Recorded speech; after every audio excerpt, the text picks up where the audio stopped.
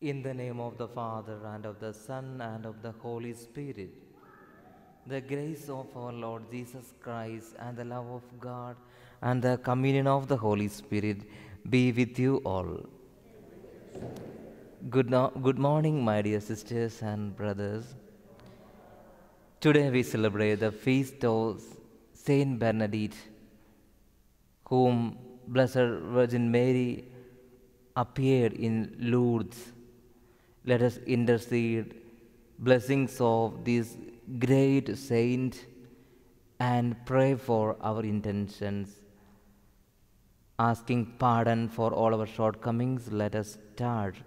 I confess, Almighty God, and to you, my brothers and sisters, that I have greatly sinned in my thoughts and in my words, in what I have done and in what I have failed to do, through my fault, through my most grievous fault. Therefore I ask Blessed Mary, ever Virgin, all the angels and saints, and to you, my brothers and sisters, to pray for me to the Lord our God. May Almighty God have mercy on us, forgive us our sins, and bring us to everlasting life. Lord, have mercy. Christ, have mercy. Lord, have mercy. Let us pray. O God, hope and the light of the sincere, we humbly entreat you to dispose our hearts to offer your worthy prayer and ever to extol you by dutiful proclamation of your praise through our Lord Jesus Christ, your Son, who lives and reigns with you in the unity of the Holy Spirit, one God, forever and ever.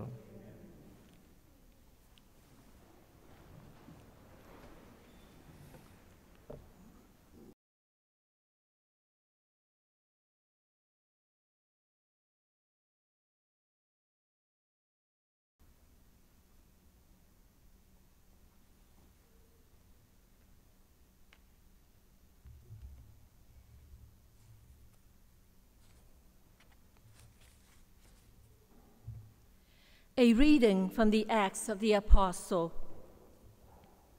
A Pharisee in the Sanhedrin named Gamaliel, a teacher of the law, respected by all the people, stood up, ordered for a short time, and said to the Sanhedrin, "Fellow children of Israel, be careful what you are about to do to these men." Some time ago, Theudas appeared, claiming to be someone important, and about 400 men joined him, but he was killed, and all those who were loyal to him were disbanded and came to nothing. After him came Judas the Galilean at the time of the census. He also drew people after him, but he too perished, and all who were loyal to him were scattered. So now I tell you, have nothing to do with these men and let them go. For if this endeavor or this activity is of human origin, it will destroy itself. But if it comes from God, you will not be able to destroy them. You may even find yourselves fighting against God. They were persuaded by him. After recalling the apostle, they had them flogged, ordered them to stop speaking in the name of Jesus, and dismissed them. So they left the presence of the Sanhedrin, rejoicing that they had been found worthy to suffer dishonor for the sake of the name. All day long, both at the temple and in their homes, they did not stop teaching and proclaiming the Christ Jesus. The word of the Lord. Thanks be to God. The responsorial psalm, "One thing I seek, to dwell in the house of the Lord." One thing I seek, to dwell in the house of the Lord. The Lord is my light and my salvation. Whom should I fear? The Lord is my life refuge. Of whom should I be afraid? One thing I seek, to dwell in the house of the Lord. One thing I ask of the Lord, this I seek, to dwell in the house of the Lord all the days of my life, that I may gaze on the loveliness of the Lord and contemplate his temple. One thing I seek, to dwell in the house of the Lord. I believe that I shall see the bounty of the Lord in the land of the living. Wait for the Lord with courage. Be stout-hearted and wait for the Lord. One thing I seek, to dwell in the house of the Lord.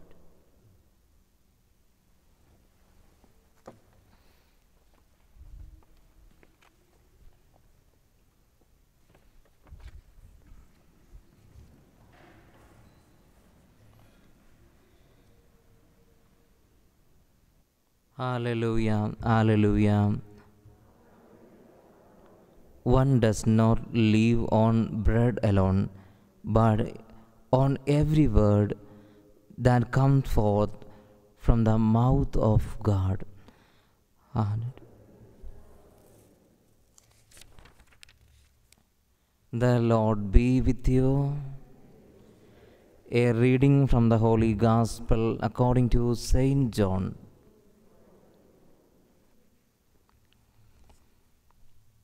Jesus went across the Sea of Galilee. A large crowd followed him because they saw the signs he was performing on the sick. Jesus went up on the mountain, and there he sat down with his disciples. The Jewish feast of Passover was near.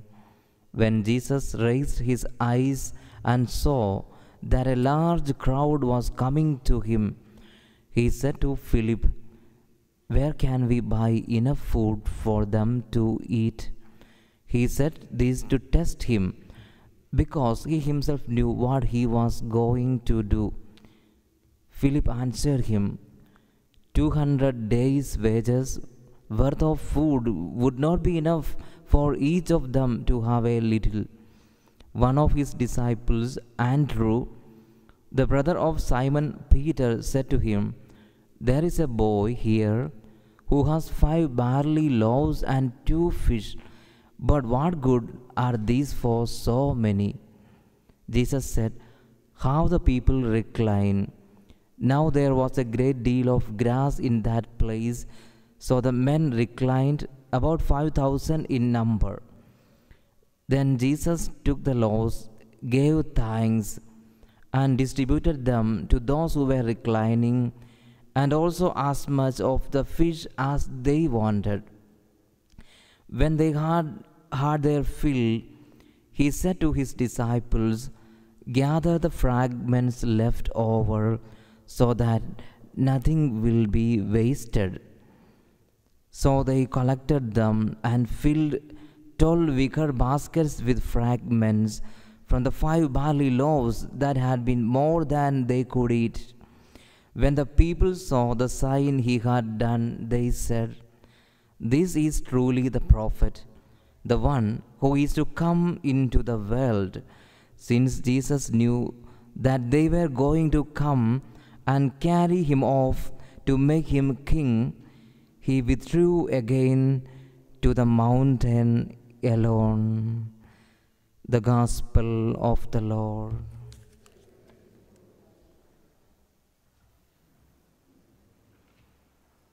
Dear brothers and sisters in Jesus Christ, today Jesus tells one thing through the scripture readings, that God is in charge of everything. This theme is to be meditated every day, and we need to surrender ourselves as we are without complaining our limitations and problems in life. In the first reading, underscoring this theme, we see Gamaliel, a Jewish teacher, saying that whatever of divine origin cannot be put down by any human being. Judas and his followers tried to do something against the Romans, but they didn't succeed because it was not a divine inspired initiative. Divine initiatives or enterprises of godly origin alone will succeed, and nobody can put any delay for that. Even delay will give boost and energy to come up with flying colors. Once two men were traveling on a train. One of them was reading Holy Bible. Young man asked the old guy what he was doing. Old guy replied, I am reading Gospel where Jesus' multiplication of loaves is depicted. And they departed. The young man, before parting, just commented, how stupid you are in believing all these things. Is this something truly happened? I won't believe because I am a scientist. With that parting note, they departed.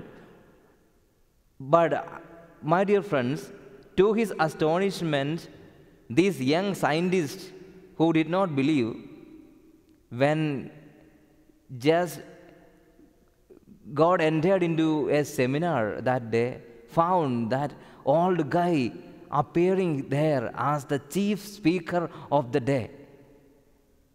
He was also a scientist. He is none other than Louis Pasteur. So, my dear friends, all the intellectual genius will never say that multiplication of laws or stories of the gospel are just stupidity. People with faith alone can grasp inner meanings of the gospel episodes that we listen every day.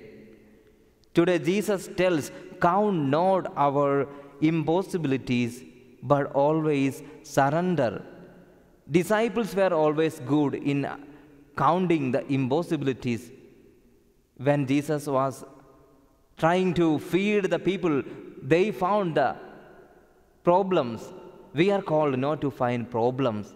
We are called to be solutions. We need to be people of solutions. We need to cooperate with the will of God by placing ourselves. Sometimes we say, let everything be okay, then I will. When I have enough, when everything is okay in my life, when I am free from all the problems of my life, then I will do according to the expectation of God. Jesus tells, come, surrender with all your problems, limitations. Surrender your littleness. I will multiply it. My dear friends, let us be people of productivity by placing our littleness, our wounded heart at the altar and lead a meaningful Catholic life. We are called to feed the people, feed the sheep spiritually and physically. Spiritually, we need to pray for the humanity. Physically, we need to do something for the society at large. So let us try to surrender ourselves without complaining. When Saint Faustina was asked to be the ambassador of divine mercy, she found so many problems. She did not want to do as God wanted her to do. When she was asked to paint divine mercy image, as she had been criticized by the fellow nuns of the convent, as she had no money, as she had no ability to paint the picture, she just told God, just leave her from that task. But God did not do that. My dear friends, we need to count our blessings, not our problems, by placing our talents, our littleness. Let us try to be a solution for all the problems that our dear ones are facing, in the name of the Father, Son, and of the Holy Spirit. Turning to God Almighty, let us surrender ourselves with all our intentions.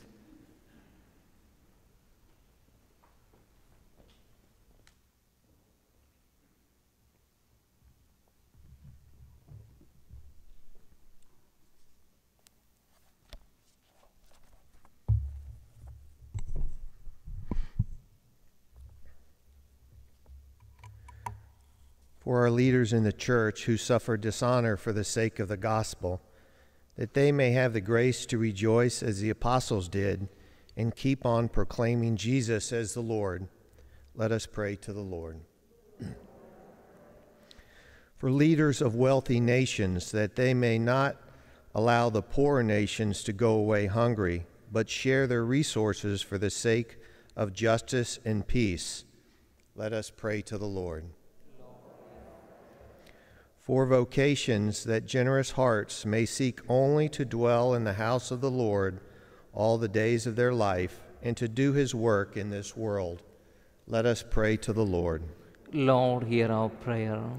That we may offer the Lord our small gifts of loaves and fishes, trusting in his power to multiply what we give him for the sake of all who need compassion and help in their needs. Let us pray to the Lord. Lord, hear our prayer. For our beloved departed ones, that they may soon see the bounty of the Lord in the land of the living, let us pray to the Lord. Lord, hear our prayer. For the Mass intention today, Michael Figlio Sr., and a special intention for Al Davis, let us pray to the Lord. Lord, hear our prayer. Food for the poor, in Jesus Christ you satisfy the hunger of the multitudes. By our sharing in the living bread, may we become what we receive, the body of Christ, blessed, broken, and given for the sake of the world. We ask this in the name of Jesus, who lives and reigns forever and ever.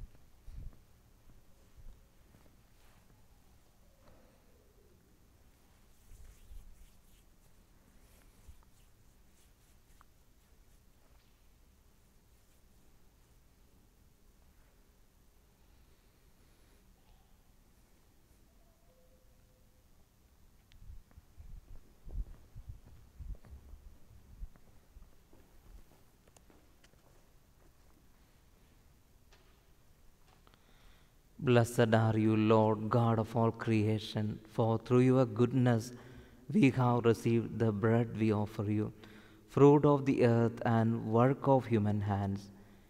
It will become for us the bread of life. By the mystery of this water and wine, may we come to share in the divinity of Christ, who humbled himself to share in our humanity.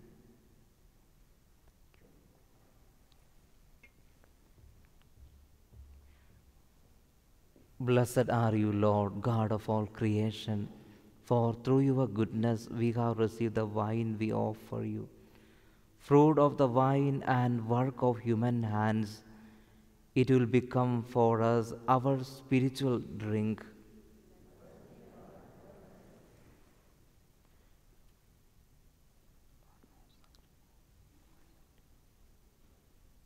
Wash me, Lord, from my iniquity and cleanse me from my sins.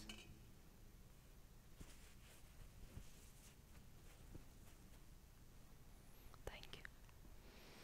Pray, my dear sisters and brothers, that my sacrifice and yours may be acceptable to God, the Almighty Father. Sacrifice at your hands for the praise and glory. Accept in compassion, O Lord, we pray, the offerings of your people, that under your protective care they may never lose what they have received, but attain the gifts that are eternal through Christ our Lord. The Lord be with you. Lift up your hearts. Let us give thanks to the Lord our God. It is truly right and just, our duty and our salvation at all times to acclaim you, O Lord, but in this time above all to laud you yet more gloriously when Christ our Passover has been sacrificed. He never ceases to offer himself for us, but defends us and ever pleads our cause before you. He is the sacrificial victim who dies no more, the Lamb once slain who lives forever. Therefore, overcome with paschal joy, every land, every people excels in your praise, and even the heavenly powers with the angelic host sing together the unending hymn of your glory as they acclaim, Holy, holy, holy Lord God of hosts. Heaven and earth are full of your glory. Hosanna in the highest. Blessed is he who comes in the name of the Lord. Hosanna in the highest. You are indeed holy, O Lord, the fount of all holiness. Make holy, therefore, these gifts, we pray, by sending down your Spirit upon them like the dewfall, so that they may become for us the body and blood of our Lord Jesus Christ. At the time he was betrayed and entered willingly into his passion, he took bread and giving thanks, broke it and gave it to his disciples, saying, "Take this, all of you, and eat of it, for this is my body, which will be given up for you."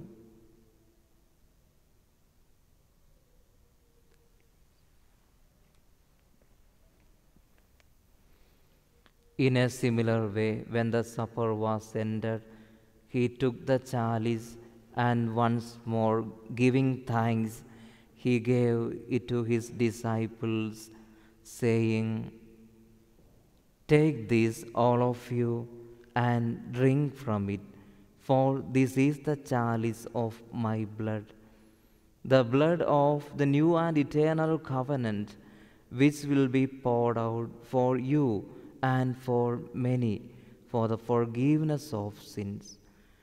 Do this in memory of me."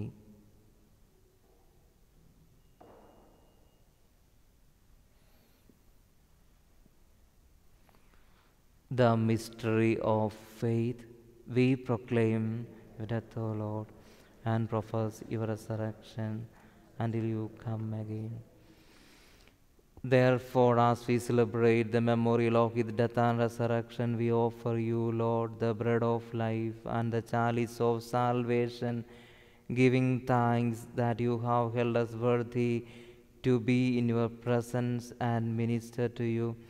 Humbly we pray that, partaking of the body and blood of Christ, we may be gathered into one by the Holy Spirit.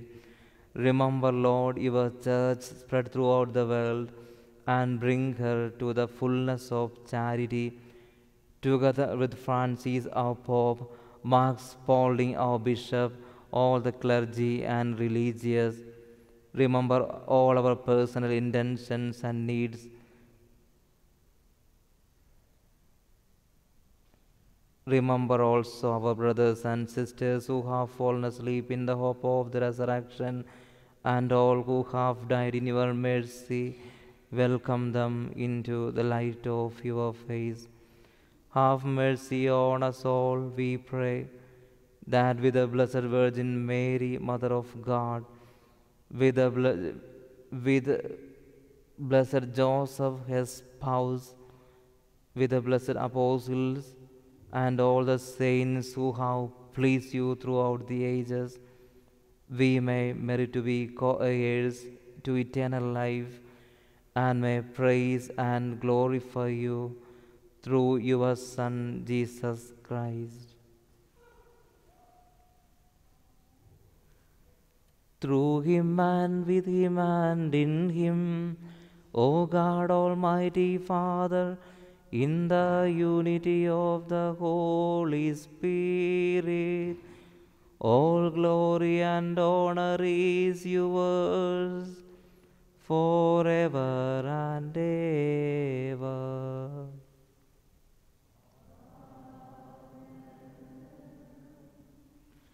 At the Saviour's command and formed by divine teaching, we dare to say, Our Father, who art in heaven, hallowed be thy name.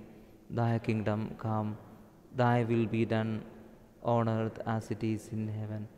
Give us this day our daily bread, and forgive us our trespasses, as we forgive those who trespass against us. And lead us not into temptation, but deliver us from evil. Deliver us, Lord, we pray, from every evil. Graciously grant peace in our days, that by the help of your mercy we may be always free from sin and safe from all distress, as we await the blessed hope and the coming of our Saviour Jesus Christ.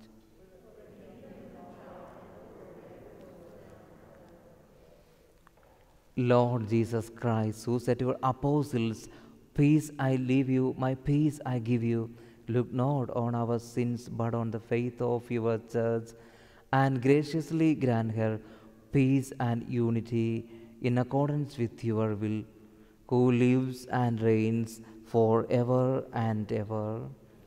The peace of the Lord be with you always. Let us offer each other the sign of peace. May the mingling of the body and blood of our Lord Jesus Christ bring eternal life to us who receive it. Lamb of God, you take away the sins of the world.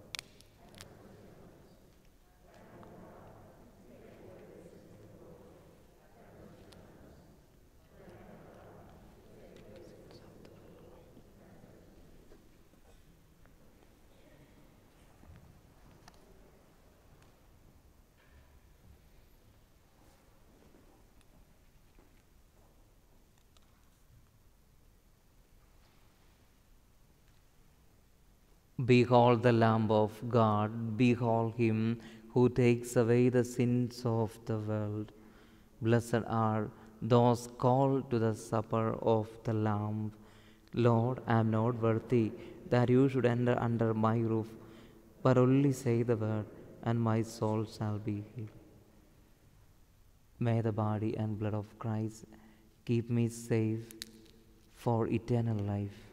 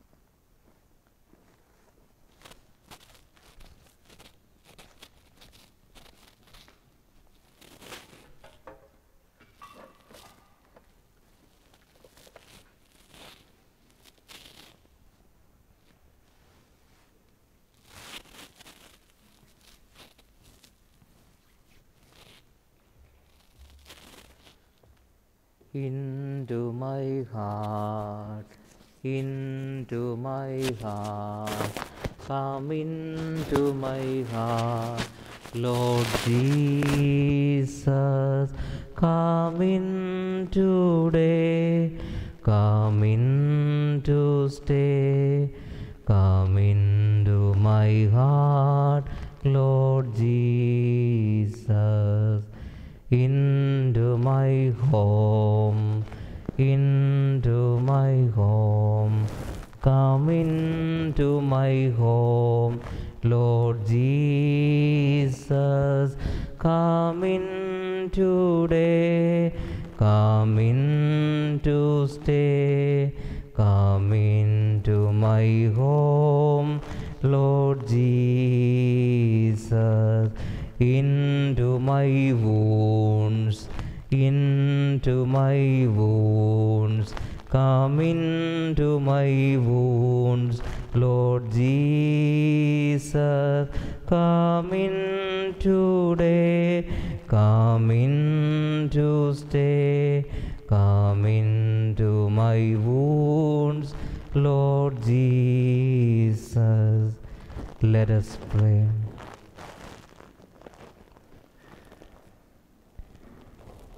Keep safe, O Lord, we pray, those whom you have saved by your kindness, that, redeemed by the passion of your Son, they may rejoice in his resurrection, who lives and reigns forever and ever. The Lord be with you. May Almighty God bless you, Father and the Son and the Holy Spirit. Go in peace. Hallelujah. Hallelujah. Have a good day.